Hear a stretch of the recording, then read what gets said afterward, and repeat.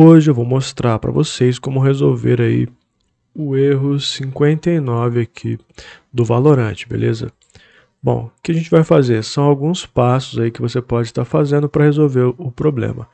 O primeiro passo é você vir aqui na sua barra de tarefas, clicar com o botão direito do mouse e vir aqui em gerenciador de tarefas.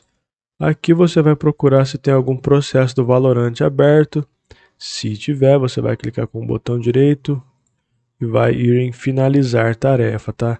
E aí você procura se tem mais algum. Tudo que for do Valorant aqui, você fecha, beleza? E aí você tenta abrir o jogo. Se não resolver, então vamos para o próximo passo.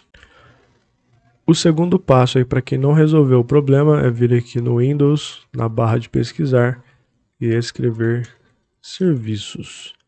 Aqui então você vai clicar aqui nos serviços, que é essas engrenagens aqui, e vai abrir essa tela.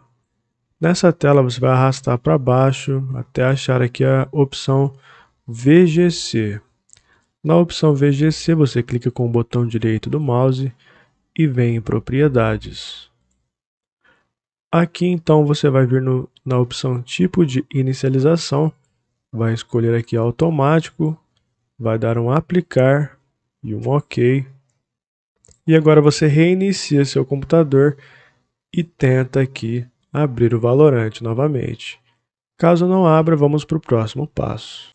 Bom, o terceiro passo vai ser desinstalar o Vanguard aí da Riot. Então você vai vir aqui na barra de pesquisar, vai escrever painel de controle e vai abrir o painel de controle então.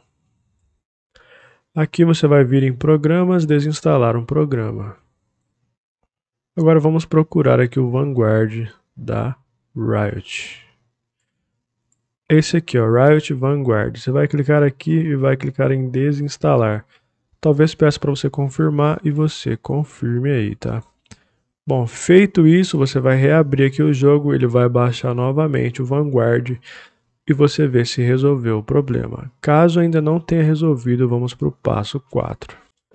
Bom, o último passo, nós vamos vir aqui na barra de pesquisar de novo e vamos escrever executar.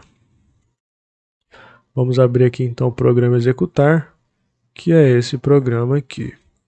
Aqui nós vamos escrever